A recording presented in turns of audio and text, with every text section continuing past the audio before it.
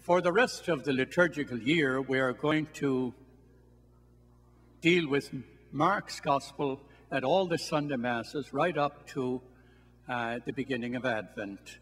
The last Sunday of the liturgical year will be the Sunday before Thanksgiving, and until that time, we're looking at the Gospel of Mark every Sunday. So let me just say a few words about Mark. The Gospel of Mark is the shortest of the four Gospels, and it's the earliest. Mark himself was not one of the 12.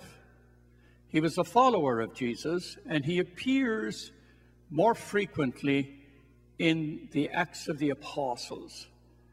He was from Jerusalem, and he was somehow related to Barnabas, who was a companion of St. Paul. And Barnabas and Paul took him on their first missionary journey, and he turned back. Strangely, we don't know exactly why. He might have gotten lonely for his home in Jerusalem, and therefore when they were going on the second missionary journey, Paul and Barnabas wanted to take him, but Paul said no. And Barnabas and Paul had a big falling out over Mark, which lasted a long time. It's rather interesting. Mark also has one line in there that you'll find only in his gospel. That's in chapter 14, when Jesus is in the Garden of Gethsemane. And there in verse 51, it says, after Jesus was arrested, there was a young man, and the soldiers tried to capture him, and they grabbed the cloak which he had around him, and he ran off naked, leaving the cloak behind him. It's rather interesting. It does tell us that even though Mark was not one of the 12, he was a follower of Jesus and very familiar with Jesus. He gets all of the information for his gospel from Peter, since he himself was not involved in the public life of Christ. There's no indication at all that Mark would have known about the ministry of Jesus in Galilee, where Jesus did almost all his public life. The Gospel of Mark has Jesus in Jerusalem only once, and that's for the last week of his life. So we'll be looking at Mark now for the next number of weeks. The second thing is, we spoke last week about Jesus' ministry in Galilee. And for those of you who may not have been here, just spend one moment to tell you so that you get a framework for the life of Jesus and the ministry of the Lord. South Pasadena is Jerusalem. Bethlehem is in Monrovia, somewhere out there, just a few miles away. Going north from here, about 65 miles, up around Camarillo, Ventura, that's Galilee. That's where Jesus spends most of his life. Nazareth, Capernaum, Mount of Beatitudes, Cana, all of these places are up north there around Camarillo or Ventura. Now, pilgrims, we have many pilgrims here, will understand this. So that's, today's gospel is set up there. Now we'll be following Mark, and Mark will bring Jesus from Ventura right down to South Pasadena here for the last week of his life. And on the way, we'll run into this a couple of Sundays from now. He meets a blind man around Woodland Hills. Jericho's out there. Jericho's Woodland Hills. He meets a blind man named Bartimaeus, and he heals his blindness. So he's making a journey to Jerusalem.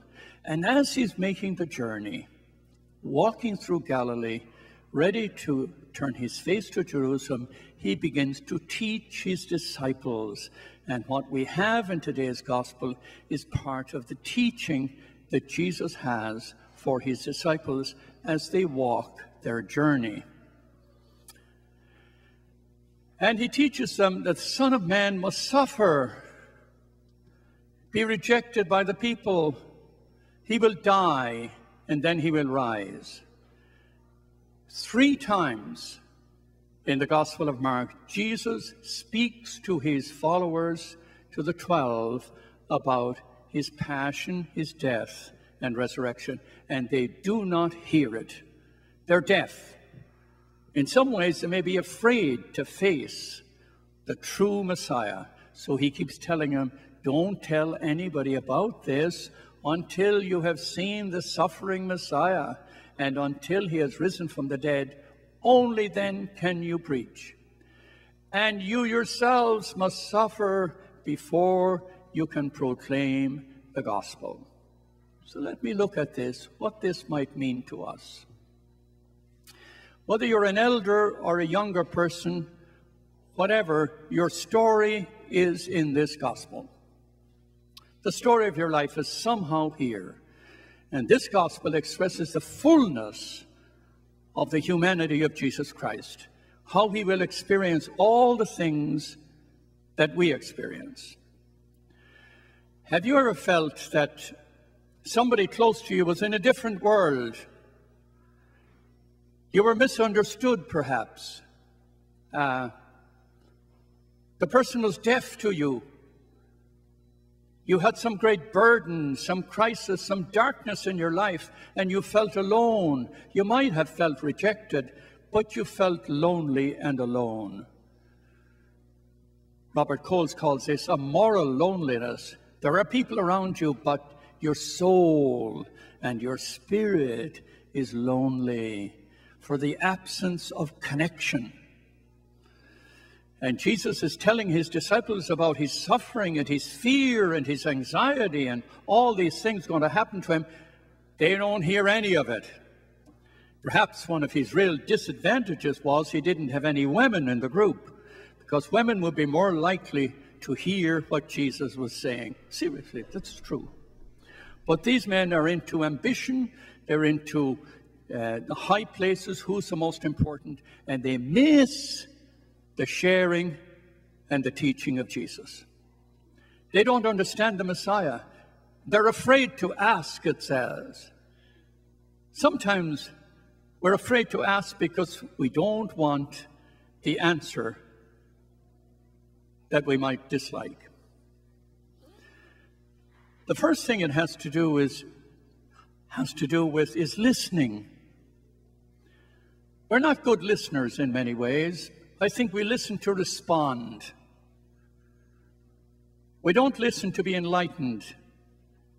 Largely, we don't listen to belong to the person, to belong to the moment, to share the moment. And when you hit your darkness and you hit your crisis and you're burdened and you feel alone, you search for your Anam Cara, what John O'Donoghue calls it the Anam Cara. Anam meaning soul, Cara friend. It's a Gaelic. And in old monastic Celtic spirituality, no monk could go on a journey, a spiritual journey, without an Anam Cara, without a companion. You'll find this over and over again. You'll find in Dante's Divine Comedy, when he's going through his whole succession of experience, he needs a companion, so he gets Virgil. You'll remember that in Dante. So you look for your Anam Cara. Who is the person? You're not looking for wisdom. You're not looking for an answer. You're looking for somebody who will belong to the moment, somebody who will carry your cross with you, not solve the problem, but share the problem. That's exactly what Jesus is looking for. He's not looking for somebody who will spare him his suffering, who will take the cross away. He's looking for somebody who will walk with him and belong to him in his moment of fear or darkness. And when we read on, and you get to chapter 14 here in Mark, and Jesus is in the Garden of Gethsemane, and he's going through this incredible trauma of facing his judgment and his suffering and his death. And it's clear he's in trauma here. And the disciples, they fall asleep. Remember that? Now that happens to us. And I will tell you, it must be true that the place in which we truly experience genuine love is in darkness. It's in a time of crisis. When all is well, we're all love one another. Wonderful, wonderful. It's when we hit the difficult time where we need understanding And we need a listening heart.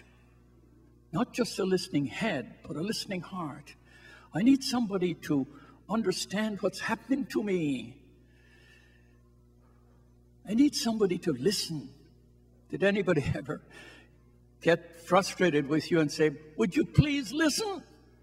And you say, oh, yeah, well, tell me again. So listening is a teaching here.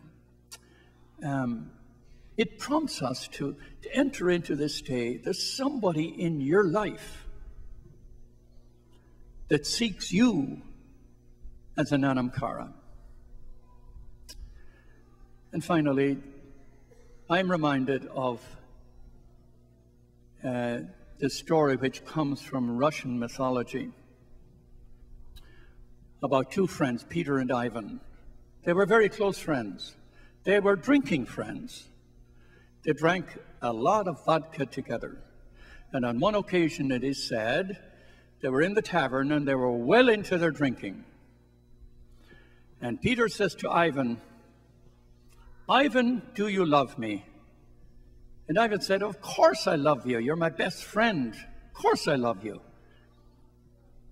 Then he says, Ivan, do you know what pains me? And Ivan says, how could I know what pains you? To which Peter says, if you don't know what pains me, how can you say you love me? It must be true. Amen.